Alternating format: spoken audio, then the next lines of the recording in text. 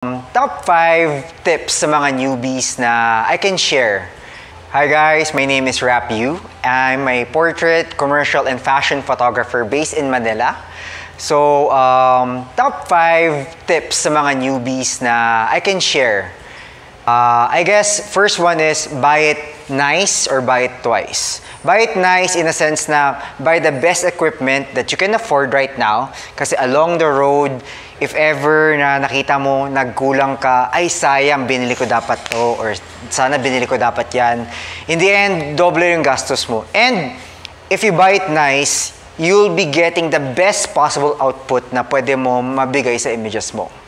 Tip number 2, invest on a good glass.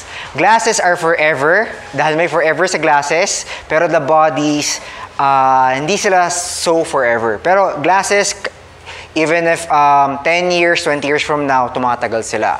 Tip number 3, shoot. Huwag kayo matakot mag-shoot.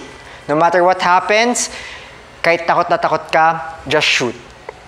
Tip number 4, always be inspired.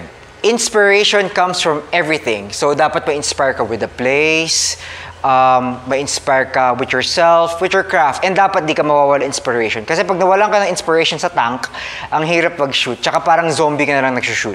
Tip number 5, always do your research before going sa shoot mo. Let's say, an example, you're shooting a well-known people or isa-isang lugar, research beforehand. Permits, everything, yung person that you're shooting, kunyari, artista, you're shooting them, always look yung current projects nila and whatnot.